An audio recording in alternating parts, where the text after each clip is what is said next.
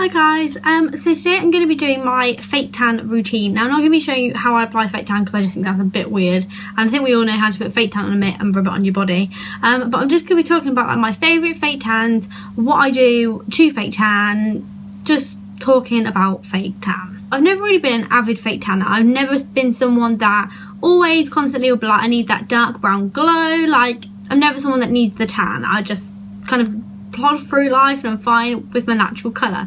I think that's mainly because I've never found anything that's been absolutely groundbreaking within the fake tan boundaries, but back in the day I used to use the Saint-Tropez mousse, so just like the normal mousse, and I gave it to one of my friends to use like a couple of years ago and I never got it back, so that's just like how it goes. So then I never really used that again because it's quite expensive, and well, I didn't use it enough to warrant spending that amount of money on it. And then for the past couple of years I've used the Garnier Gradual Tan, the one you get in like the weird like hourglass shaped bottle, I suppose. It's like the orangey bottle, and I had it in the colour dark, and I used to put it on maybe like 2 nights in a row and I'd be the colour that I wanted to be. And that's just the one I used. I never used a proper fake tan because I couldn't find anything that I really liked. I have eczema on my arms just here and I find it really difficult to find something that doesn't cling to those patches. I also have really dry hands, and even with the amount of hand cream, they just are not gonna get not dry, and also because I'm not really that bothered about it. So the Gradual Tan was really moisturising and it's just was really nice and something that I could just use and wouldn't necessarily be awful. I would really recommend that one. I think it's great as a gradual tan. I think it's really good, and especially getting the dark one because you literally put it on a couple of times and then you're the colour that you want to be. However, a couple of weeks ago I popped into Superdrug to get a new tanning mitt. I feel like this is like a story of my life video, but I popped in to get a new tanning mitt in Superdrug and I saw these. Now these are Naked Skin Self Tans, and these are by Vita Liberata, or however you say it. These are by that brand. Now, back in the day, I remember Vita Liberata being kind of a really good fake tan brand and people talking about it quite a lot. Now, it used to be not ridiculously expensive, but more expensive than me as like a 15-year-old girl could have afforded. And then so I saw these, I recognised the name, and these were like £12, £14. I thought I'll give it a go. So I picked up this one a couple of weeks ago, and this is the Tinted Tan Mousse in medium.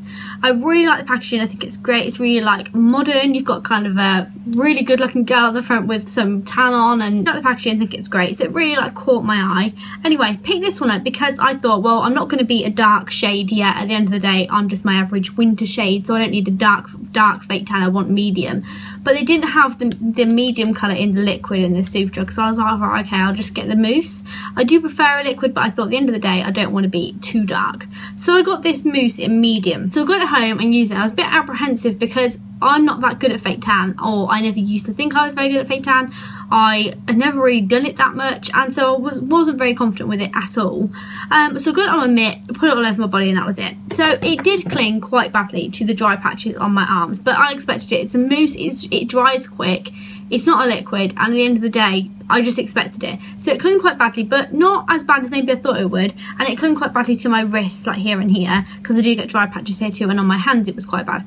But I expect that because my skin is like that. It's not necessarily like it would happen to everyone. It's only if you have severe dry patches.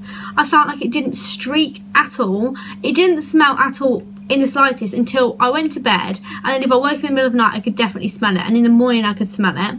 My only thing was I could smell it on my sheets, but there's no like marks on the bed. You could have just changed your bed in. And also when I get in the shower I can still smell it, even if it's like 8 days after you've had the fake tan on. You get in the shower and you can smell it. So that's my only thing. If you put this fake tan on before you went on holiday, I'm thinking maybe you get to the beach, you go in the sea, or you go in the pool, and then you start smelling the fake tan.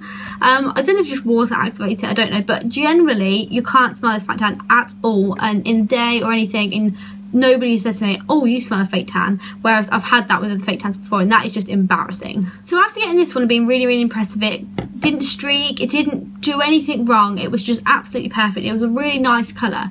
However, it wasn't quite dark enough. I did think to myself, I was like, this is kind of practically my natural colour. It wasn't anything that dark. So the next time I popped in Superdrug, I got this one, and this is the Tinted Tan Liquid in Dark. Now, what I find really weird about this, it's a spray bottle. Like, it's not like a pumpy liquid, it's a spray. So I used this one as soon as I got it, and I sprayed it onto my mitt, and I was like, that is a bit weird, it's just like a spray, and I thought it's not going to go very far. But it was the best fake tan I've ever used in my life by far. Again, it didn't streak, but this time it didn't cling to dry patches at all in the slightest. And the fact I have a severe eczema on my arms and on my wrists and definitely on my hands, it didn't even cling in the slightest, and I'm so surprised at that, like majorly surprised. It was so good. It's given me this really nice tan. Not like you'll be able to tell now because I'm completely covered up. My legs have got a really nice colour on them, and my tummy. And I've had this on for over a week now, and it hasn't streaked at all. And I have a shower every single day. It's faded, but in a really nice way, and I literally couldn't rave about this enough. I think it's about £14. But seriously, it was so good. I want to mention, a lot of people, when they're talking about fake tan, always go, right, you need to exfoliate, moisturise, all this, like have this massive thing before you fake tan. I don't do that. All I do is make sure that my legs are shaved so that it doesn't cling weirdly to hairs, and you don't have to shave your legs when you then have fake tan on, because I think that can be a bit of a bad situation. I do have this, which is the Rimmel Sun Shimmer Pre-Tan Exfoliator, and I've used it once and it was fine, but I never ever like exfoliate before fake tan, and literally that is horrendous, I know it is.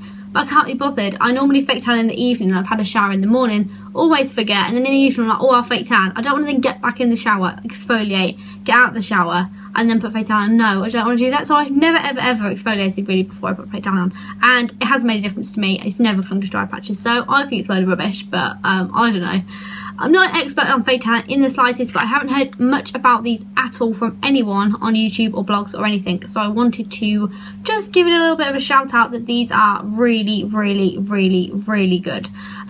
If you've got dry patches, I would not recommend this one.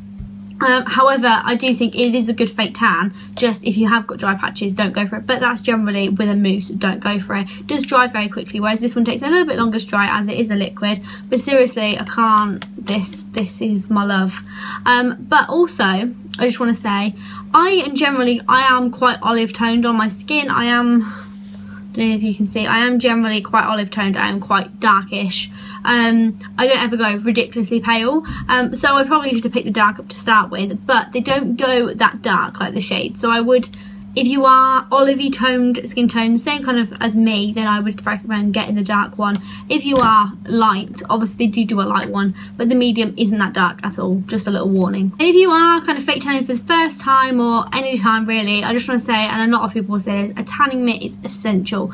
Don't fake tan with your hands. It's just such a rookie error. You will end up with it like patches everywhere, and your hands will be black, and it's just not a good look. Just get a tanning mitt, and then it makes things so much easier. That was a bit of a rambly video about this amazing fake tan, but I just wanted to kind of let you know because it is so good. So thank you very much for watching, guys. I really appreciate it. As we're coming up to the summer, I thought it was kind of an appropriate video talking about fake tan, like tanning and stuff. So thank you very much for watching, and I will speak to you all very soon. Bye.